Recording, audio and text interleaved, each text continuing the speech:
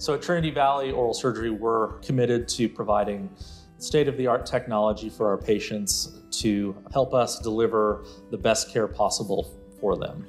A cone beam CT is basically a way to get a three-dimensional scan on a patient. So there's just so much more information that you can see regarding your patient's needs using a 3D scan, as opposed to just a plain film or a two-dimensional X-ray.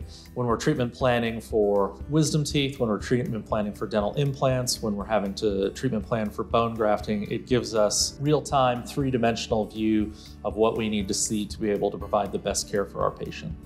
There are offices that you can go to have wisdom teeth removed, to have dental implants placed, where cone beam CT scans are not available to those practitioners. So they're relying on dental X-rays or panoramic X-rays, which 20 years ago was great because that's all you had. But the standard of care now should be three-dimensional cone beam scans.